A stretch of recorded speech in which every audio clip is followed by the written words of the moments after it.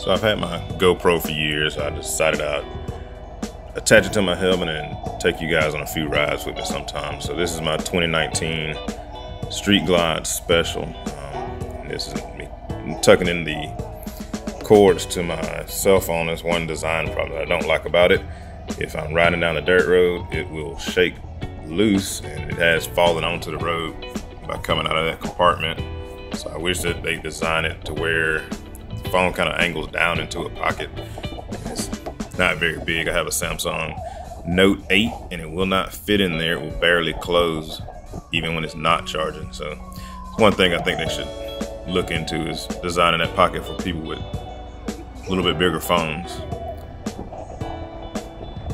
I'm just out, just taking a short little ride into town, and then I'll head over to Valdosta. I wanted to test out the GoPro, but one thing I messed up and didn't record half the ride over to Valdosta, so you'll see that in a little bit. But just enjoying a ride out, and it is 90 degrees. But once you're moving, while you're moving, you don't really feel it. But when you stop and stand still at a red light, you wish you would have driven something else.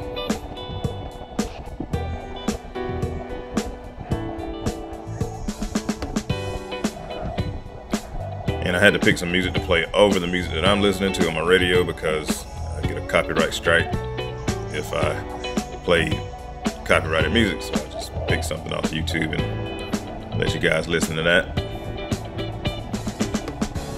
But if you listen close enough, you might be able to hear what I ride and listen to. It's a mix of all different types of music. I'm heading to Equipment right now, getting ready to dodge some potholes on this road. Everybody knows where they are. And this was a guy trimming the trees, and if you look closely, you can see the blade spinning on that lawnmower, that bush hog he has right there. Glad nothing flew out when I drove by, having my half helmet, so I don't have my face shield on. And right there, you noticed it jumped. I'm in Valdosta now, but I didn't record half the trip over there, so you missed a lot. I'm headed back home at this point, passing a biker here. Gave him the old motorcycle wave. That brings me to a question. Do you guys wave at scooters? I'm about to pass one right here, and I waved and she didn't wave back, so I don't think they know about the motorcycle wave, and scooters aren't real motorcycles anyway, so yeah, I think I'm gonna stop waving at scooters.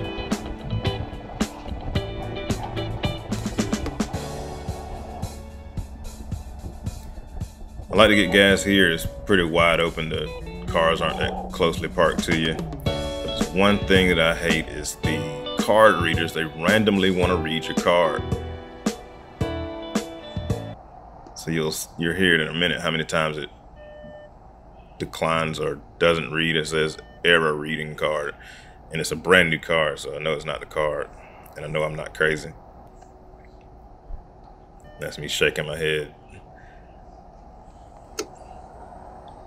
But when I finally give up on it, I have to get back on the bike, tuck my glove in, close the gas cap, ride around to another one, and hopefully it'll read my card.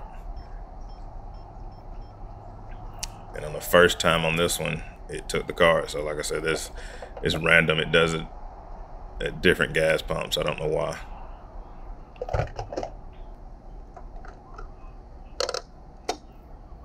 So as I was hopping back on my bike, I looked over and saw something weird.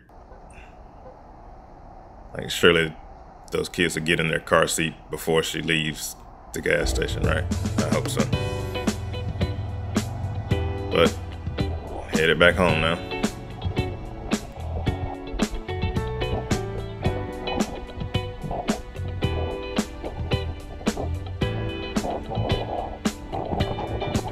And for the new motorcycle riders out there, you gotta always be on the defensive when you're driving. This car in front of me, I'm not sure what the deal was, but turning into their driveway, they decided to stop in the middle of the lane and left half of the car sticking out. where I could just barely get through there. If I was in a car, I'd have to stop completely. Like you see, there's no traffic coming, so I'm not sure what that was all about. But I'm just headed back home on Troopville, just enjoying the nice day out, no rain to worry about, just the 90-degree heat. But I won't have to stop here, so it's pretty cool. It feels like you're riding in probably 75, 80-degree weather. Not that bad, as long as you're moving. One of my favorite curves on Troopville. Get a little bit of lean going in the bike. And the most eventful part of the trip is going to happen in just a few seconds. Yes, I ride in flip-flops sometimes. I know, no need to comment on how dangerous it is, but it's just something I like to do. But coming up right through here, boom. I don't know if you saw it, so I'll slow it down for you. That's a bug, and a pretty big one. It got me on the inside of my knee. I think it's a wasp. Zoom in for you, but I think that's a wasp. And it felt like somebody threw a razor blade at me, so this is me checking to make sure I'm not bleeding. But that was it.